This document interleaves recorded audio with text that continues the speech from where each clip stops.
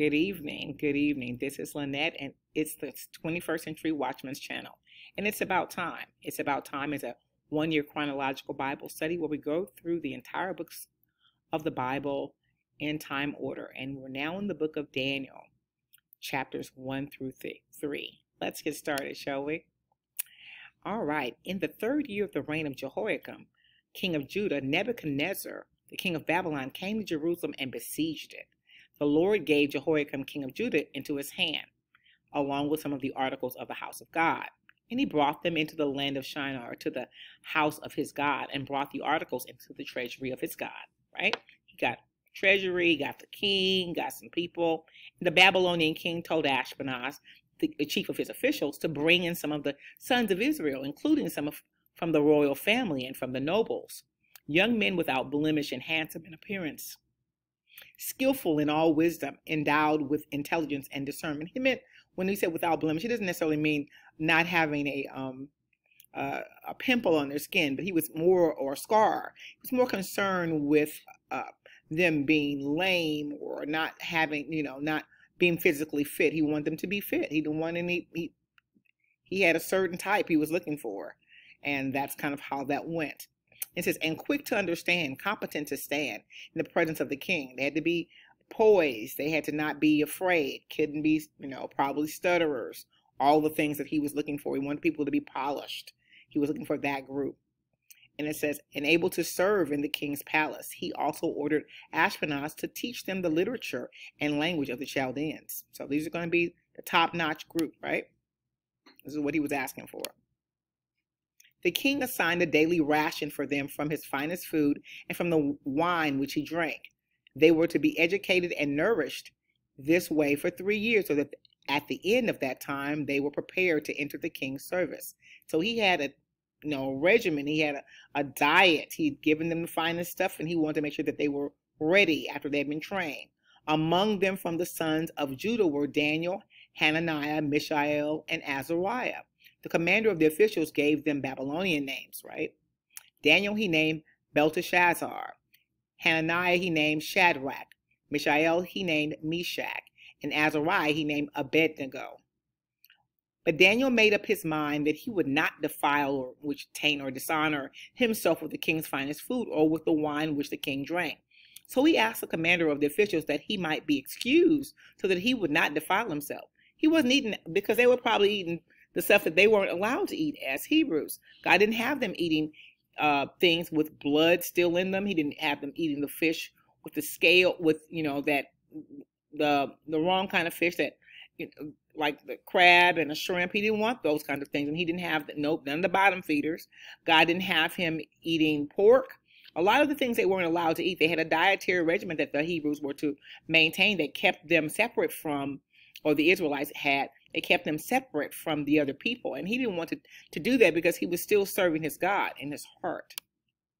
So I put down here, you name me what? I know it sounds a little funny, but because he changed their names, right? So Daniel, which meant God is my judge, went to Belteshazzar, means Baal protect the king. So Baal, meaning as in Baal, So he moved him from his own God to Baal. Then Hananiah, Yahweh has been gracious, went to Shadrach, inspired by Aku. Aku is God of the moon. So he's inspired by the God of the moon. The moon God inspires him. What is that all about? He's going, and this is the arrogance of our boy Nebuchadnezzar. Mishael, who is what God is that's what his name was. This is who is what God is. And he went to Meshach, belonging to Aku. He belonged to the God of the moon. The other one was inspired by the God of the moon, or inspired of the God of the moon. This one is belonging to the God of the moon. And then Azariah, whose name Yahweh has helped him, or Yahweh has helped, he went to Abednego, he's a servant of Nego, who was the God over learning. So we went to all of, or a few of Nebuchadnezzar's gods, and he gave them his gods protection, his godly names, because they need to be that. It makes you wonder during the time when, Moses' name stayed Moses, even though he was living in the king's palace as well. And remember, let's not forget that Joseph's name was changed once he got to the king's palace. The king will change your name, won't he? But here we go. Just want to throw that out there. And thank God, we don't have to worry about our name being changed to the Baal's name. Let's get it together. Be careful what we name our children. Now God granted Daniel favor and compassion in the sight of the commander of the officials. And the commander of the officials said to Daniel, I am afraid of my lord the king, who has prearranged your food and your drink. For why should he see your faces looking more haggard than young men who are your own age? Then you would make me forfeit my head to the king. I don't want to be disobeying this man now. What we not going to do is making y'all look all sickly because y'all not eating this choice food. But Daniel said to the overseer from whom the commander of the officials had appointed over Daniel, Hananiah, Mishael, and Azariah, please test your servants for 10 days, and let us be given some vegetables to eat and water to drink. Just give us a week and some change, a week and a half. I promise you we're going to be okay. Then let our appearance and the appearance of the young men who eat the king's finest foods be observed and compared by you, and deal with your servants in accordance with what you see. So let's just see. Can you give it 10 days to see if we're going to, have any problems? If we're going to have problems, then you be the judge. But, I would give us 10 days. At least give us some time before you make this determination. Give us a chance. So the man listened to them in this matter and tested them for 10 days. And at the end of the 10 days, it seemed that they were looking better and healthier than all the young men who ate the king's finest food. Because when you do what God says, it's always better than everything man has to say. So the overseer continued to withhold their fine food and the wine they were to drink. Because God wants you to be sober-minded. He don't want you drinking all that wine. And kept giving them vegetables. As for these 4 young men, God gave them knowledge and skill in all kinds of literature and wisdom. Daniel also understood all kinds of visions and dreams. So listen, he gave them skills, all of them, because the other young men didn't speak up. Daniel was the one to speak up. So the Lord also understood, gave him to understand all kinds of visions and dreams. Sometimes there's always one in your group that just stands out and stands for everybody. Now, the other 3 didn't complain. They might have felt some kind of way, but they didn't say anything. But Daniel spoke up. We have to speak up for ourselves. We have personal relationships with the Lord. We have to speak up for ourselves. Let's go. At the end of the time set by the king to bring all the young men before him, the commander of the officials presented them to Nebuchadnezzar. The king spoke with them, and among them all, not one was found like Daniel, Hananiah, Mishael, and Azariah. So they were selected and assigned to stand before the king and enter his personal service. See, when God sets you apart, there you are. That cream, doesn't it rise to the top? When you are standing for God, he will make sure you're noticed. You don't have to do anything. They were asking for less and got more. Look how you don't have to try to position yourself and make sure you're talking to the right people. God will make sure that you are seen before who you need to be seen for. These are just my thoughts. I'm going to still keep going. In every matter of wisdom and understanding about which the king consulted them, he found them 10 times better than all the learned magicians and enchanters, the magi, in his whole realm. They were more wise than all of those people that he had that was a part of his team for all this time. And Daniel remained there until the first year of the reign of King Cyrus over Babylon. Now this was at the end of the 70-year exile of Judah, the southern kingdom, in Babylonia, as foretold by Jeremiah. And this is what said Jeremiah 29:10. This is what the Lord says: you will be in Babylon for 70 years. But then I will come and do for you all the good things I have promised, and I will bring you home again. God is faithful to his word, is he not? He's faithful. He said he was going to do it. Whether it be good or bad, he's faithful to it. We need to choose the good part. Let's go. Daniel 2. In the second year, 604 BC, of the reign of Nebuchadnezzar had dreams which troubled and disturbed him, or disturbed his spirit and interfered with his ability to sleep. Then the king gave a command to call the magicians, the enchanters, the sorcerers, and the Chaldeans to tell the king his dreams. So they came in and stood before the king. The king said to them, I had a dream, and my spirit is troubled and anxious to know the content and meaning of the dream, right? He wants to know what's really good with these dreams, because I don't understand them, and they're disturbing me. Then the Chaldean said to the king in Aramaic, O king, live forever. Tell the dream to your servants, and we will declare the interpretation. The king replied to the Chaldeans, my command is firm and unchangeable. Uh-oh. I'm about to say some stuff. It's because it's firm and unchangeable. I'm going to say what I say. If you do not reveal to me the content of the dream along with its interpretation, you shall be cut into pieces, and your houses shall be made a heap of rubbish. This man I went from 0 to 100 real quick. This is some crazy talk. If you don't tell me what I'm supposed to know, what I want to know, I'm going to kill you and chop you up. That's some torture right there. But if you tell me the content of the dream, along with its interpretations, you shall receive from me gifts and rewards and great honor. So tell me the dream and its interpretation. They answered again, let the king tell the dream to his servants, and we will explain this interpretation to you. The king replied, I know for certain that you are bargaining for time. He already know. I know y'all trying to waste some time. This is filibustering at its best. This is like Congress and going on, and it's a lot going on here. They filibustering because you have seen that my command to you is firm and irrevocable. You trying to get me to repeat it so you can bide your time. No. If you will not reveal to me the content of the dream, there is but one sentence for you. For you have already prepared lying and corrupt words, and you have agreed together to speak them before me, hoping to delay your execution until the situation is changed. Therefore, tell me the dream first, and then I will know with confidence that you can give me its interpretation. The Chaldeans answered the king and said, there is not a man on earth who can tell the king this matter, for no king, lord, or ruler has ever asked such a thing as this of any magician or enchanter or Chaldean. Furthermore, what the king demands is an unusual and difficult thing indeed. He didn't tell him it was impossible. Basically, he's saying it, but he didn't say it. He didn't tell him this was preposterous. He didn't say that you out your mind if you think we're going to even attempt this bad boy, because they knew better than doing that. He didn't want to be disrespectful, but he was just trying to let the man know, bruh, this is a hard thing to ask of us, but here we go. So no one except the gods can reveal it to the king, and their dwelling is not with mortal flesh. So it's not amongst us, bruh. Because of this, the king was indignant and extremely furious because he was mad. You can pretty it up, but you're still not giving him what he wants. All that matters is he gets what he wants, and gave a command to destroy all the wise men of Babylon. So the decree went out that the wise men, here's the decree, the royal decree, to be killed. And they looked for Daniel and his companions to be put them to death. This is what a decree looks like.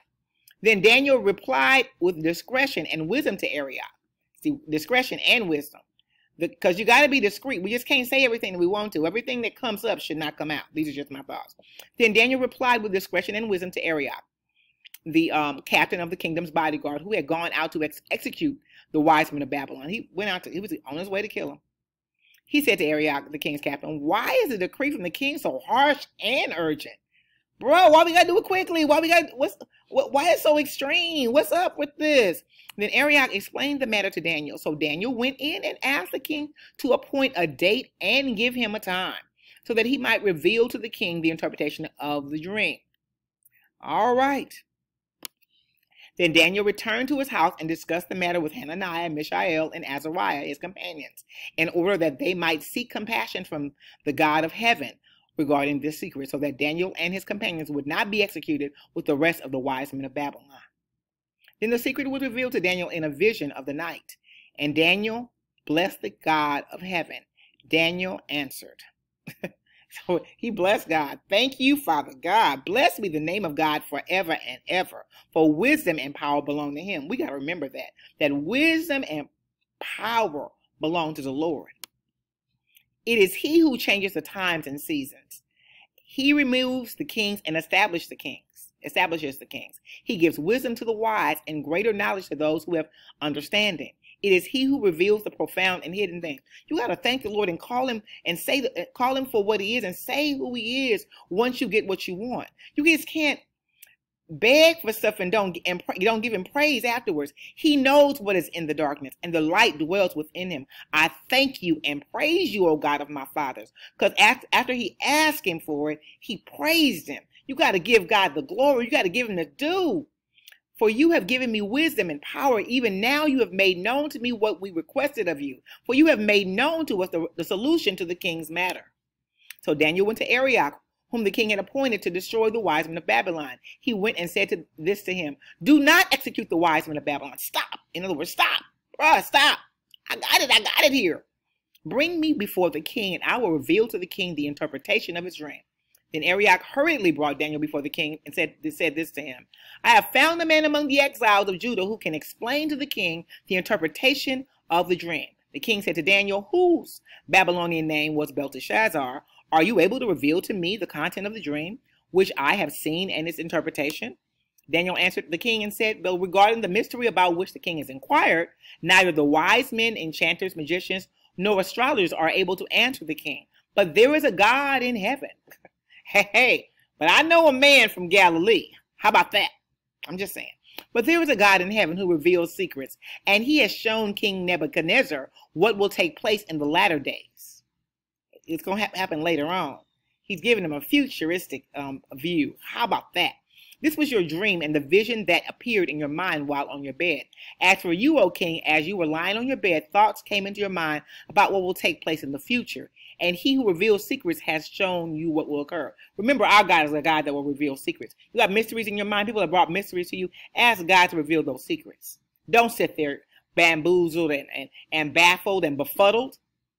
You haven't, well, not bamboozled, but befuddled and bewildered. You have to ask him. Ask God. Ask and it shall be given to you.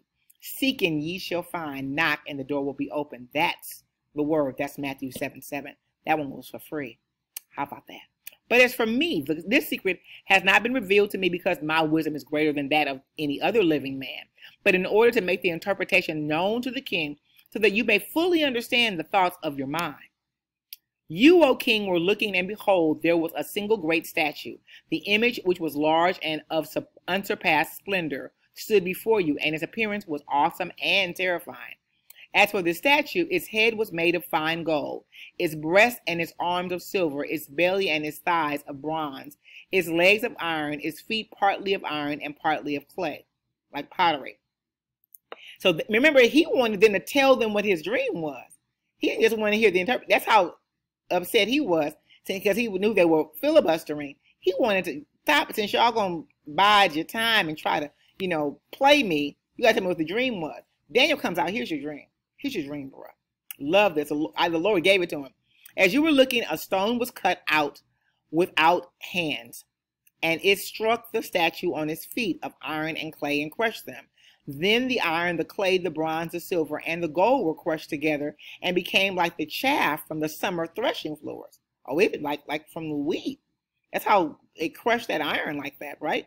And the bronze and the silver and gold. And the wind carried them away so that not a trace of them could be found. And the stone that struck the statue became a great mountain and filled the whole earth. Reminds me of how the king was asking Joseph of these dreams, how to interpret these dreams. The Lord gave him the answer. The Lord can give us anything. We have to ask the Lord. There's nothing too hard for him. This was the dream. Now we will tell the king its interpretation. You, O king, are the king of earthly kings, to whom the God of heaven has given to the kingdom, the power and the strength and the glory. And wherever the sons of men dwell, and the beasts of the field and the birds of the heavens, he has given them into your hand and has made you ruler over them all. You, king of Babylon, are the head of gold. After you will rise another king, Medo-Persia, inferior to you, and then a third king of bronze, Greece, under Alexander the Great, which will rule over all the earth. So Alexander the Great is going to rule over all the earth like you did. The Medo-Persia will not, but this Alexander the Great is going to. Let's go. Then a fourth kingdom, Rome, will be as strong as iron, for iron breaks to pieces and shatters all things. And like iron, which crushes things in pieces, it will break and crush all these others. And as you saw the feet and toes partly of potter's clay and partly of iron. It will be a divided kingdom, but there will be in it some of the durability and strength of iron, just as you saw the iron mixed with the common clay. So the people are going to be mixed, and they're going to be able to get this done. So some of the kingdom will be strong, and another part of it will be brittle. And as you saw the iron mixed with the common clay, so they will combine with one another in the seeds of men. So they're going to be mixed. But they will not merge, for such diverse things or ideologies cannot unite, even as iron does not mix with clay. They're not going to join together as a group, but they're going to mix blood. They're going to do some things. But they're not going to, they're still going to be who they are and individuals.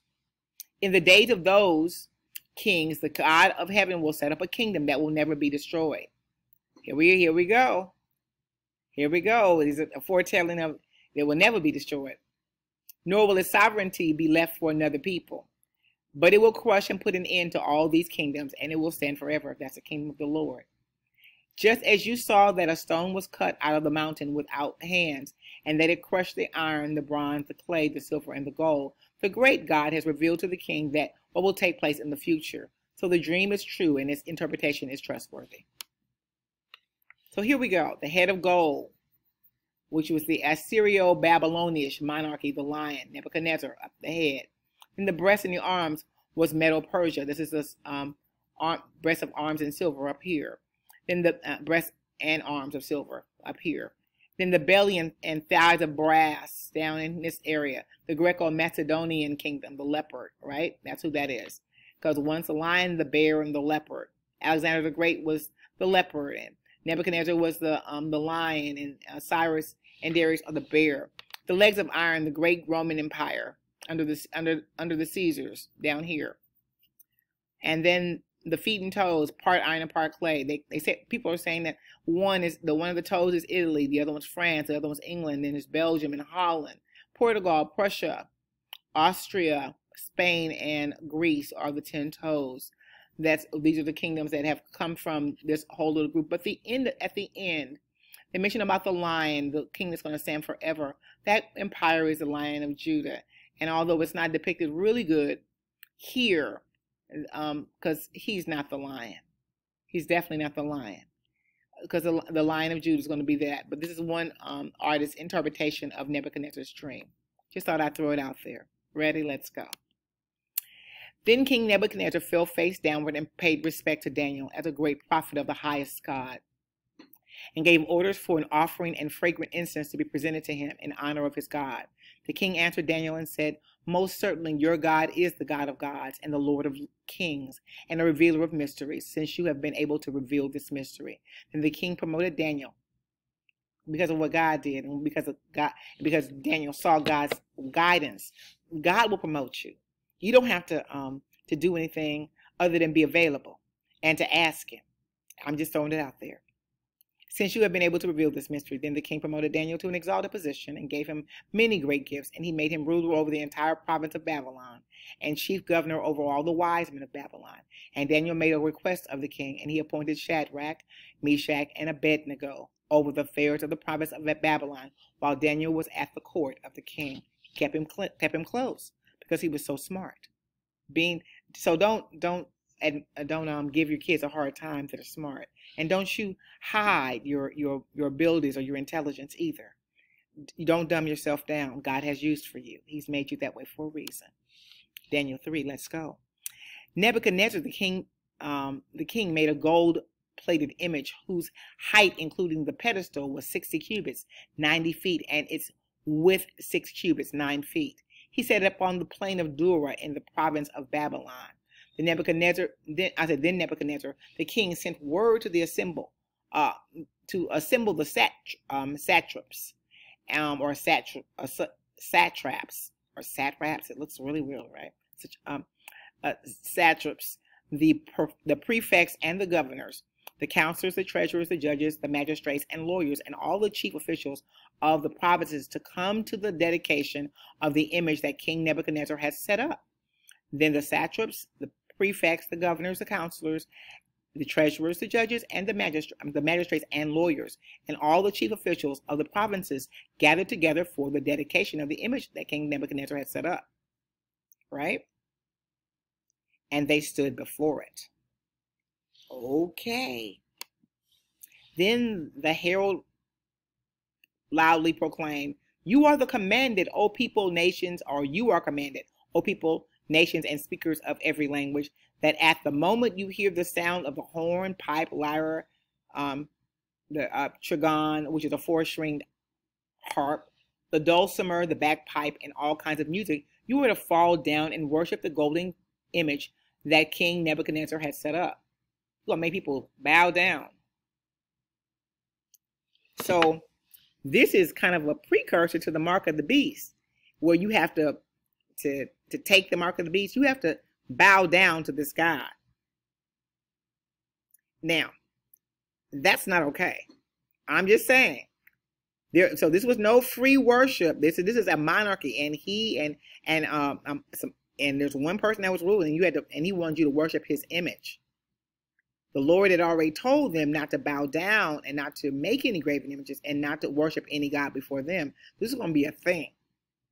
Are we ready for when the time comes? Are we going to bow down and worship another God because we are trying to save our own lives? So it says, at that time, certain Chaldeans came forward and brought malicious accusations against the Jews. They said to King Nebuchadnezzar, "O king, live forever. You, O king, have made a decree that everyone who hears the sound of the horn, pipe, lyre, trigon, harp, dulcimer, bagpipe, and all kinds of music is to fall down and worship the golden image. Whoever does not fall and worship shall be thrown into the midst of a furnace of blazing fire. There are certain Jews whom you have appointed over the administration of the province of Babylon, namely Shadrach, Meshach, and Abednego. These men, O king, have paid no attention or pay no attention to you." They're not doing it. "They do not serve your gods or worship the golden image which you have set up." There's always one willing to tell on you, isn't there? Always one. Then Nebuchadnezzar, in a furious rage, gave a command to bring Shadrach, Meshach, and Abednego. And these men were brought before the king. Nebuchadnezzar said to them, "Is it true, Shadrach, Meshach, and Abednego, that you do not serve my gods or worship the golden image which I have set up? Now, if you are ready, when you hear the sound of the horn, pipe, lyre, trigon, harp, dulcimer, and all kinds of music, to fall down and worship the image which I have made, very good. But if you do not worship, you shall be thrown at once into the midst of a furnace of blazing fire. And what God is there who can rescue you out of my hands?" Shadrach, Meshach, and Abednego answered the king, "O Nebuchadnezzar, we do not need to answer you on this point. If it be so, our God whom we serve is able to rescue us from the furnace of blazing fire, and he will rescue us from your hand, O king. But even if he does not, let it be known to you, O king, that we are not going to serve your gods or worship the golden image that you have set up. Whether you do it or not, we're not going to serve. We're not going to serve your gods, and we're not going to worship your gods. We're not doing that. Now, we're working in your service because we're here. We're going to do what you said. But what we're not going to do is that. We have to draw a line. Are we ready to draw a line in the sand? And by the way, I want you to be clear to understand that when you are of a position like Daniel was over the governor, right? He was over everything, and he gave these people administrative duties and responsibilities too. A lot of times, oftentimes, the enemy will come for the people that you have ministry over, who you have power over, who you have purview over, who you work with, that are laborers with you. They may not have the same title. They'll come for them first to try to get at you. And this is what's happening here. Then Nebuchadnezzar was filled with fury, and his facial expression changed toward Shadrach, Meshach, and Abednego. He was done. Then he gave a command that the furnace was to be heated 7 times hotter than usual. He was, what? Okay, this is what you're saying? Gritting his teeth, probably, right? Having a moment. He commanded certain strong men in his army to tie up Shadrach, Meshach, and Abednego and to throw them into the furnace of blazing fire. I want you to tie them up. Then these 3 men were tied up in their trousers, their coats, their turbans, and their other clothes, and were thrown into the midst of the furnace of blazing fire. They were going to really burn up because they had all this stuff on. Because of the king's command was urgent and the furnace was extremely hot, the flame of the fire killed the men who carried up Shadrach, Meshach, and Abednego. It was so hot it killed the people that carried them up, and they still wasn't dead. But these 3 men, Shadrach, Meshach, and Abednego, fell into the midst of the furnace of blazing fire, still tied up. They fell in there. Then Nebuchadnezzar the king looked and was astounded, and he jumped up and said to his counselors, "Did we not throw 3 men who were tied up into the midst of the fire? They replied to the king, certainly, O king. He answered, look, I see 4 men untied, walking around in the midst of the fire, and they are not hurt. 4 men. I threw in 3, tied up. But these 4 are walking around untied. And the appearance of the 4th is like a son of the gods. Because it was. Just saying. Then Nebuchadnezzar approached the door of the blazing furnace and said, Shadrach, Meshach, and Abednego, servants of the Most High God, come out of there, come here. Then Shadrach, Meshach, and Abednego came out of the midst of the fire. The satraps and the prefects and the governors and the king's counselors gathered around them and saw that in regard to these men that the fire had no effect on their bodies. Their hair was not singed, their clothes were not scorched or damaged. Even the smell of smoke was not on them. They didn't get burned because that's how God is. Nebuchadnezzar responded and said, blessed be the God of Shadrach, Meshach, and Abednego, who has sent his angel and rescued his servants who believed in, trusted in, and relied on him. They violated the king's command and surrendered their bodies rather than serve or worship any god except their own God. Therefore, I make a decree again, another decree, that any people, nation, or language that speaks anything offensive against the God of Shadrach, Meshach, and Abednego shall be cut into pieces. Now, these people are going to be cut into pieces. And their houses be made of heap and of rubbish. For there is no other God who was able to save in this way. There is no other God. Then the king caused Shadrach, Meshach, and Abednego to prosper in the province of Babylon. After they declared and they believed in their God, they showed they believed in their God, he blessed them. He elevated them. Our time will come to be able to show that we believe, we trust it, and we worship our God. And we're all there because they believe. It says it right here, right? Because they believed and trusted and relied. When we show that we trust, believe, and rely, we believe, trust, and rely, then we'll get what we need and we'll get what we want. But we have to believe, trust, and rely. BTR, believe, trust, and rely. These are my thoughts. Are you ready to repent? If you have had, I have repentance issues. Things I want to repent of always. I ask that you, gather along with me, if you will. And if you need to be saved, please, let's say this prayer with me as well. Father, it is written in your word that if I confess with my mouth that Jesus is Lord and believe in my heart that you have raised him from the dead, I shall be saved. Therefore, Father, I confess that Jesus is my Lord. I make him Lord of my life right now. I believe in my heart that you have raised Jesus from the dead. I renounce my past life with Satan and close the door to any of his devices. I thank you for forgiving me of all my sin. Jesus is my Lord, and I am a new creation. Old things have passed away. Now all things become new. In Jesus' name I pray, amen. If you have said this prayer with me, please put your name in the chat, and we will rejoice with you. And if you've said this prayer with me and you are looking for a church home and don't have one in your area that you know of, please put your name, your city, and your state in the chat, and we will help direct you to a church home in your area, as we have members all around the United States. God bless you. God bless you. And can you do me one more favor? Can you like and share this page and subscribe to our channel? We will be most appreciative, and it would be a great thing to have you as one of our subscribers. God bless you. God keep you. Remember, it's about time.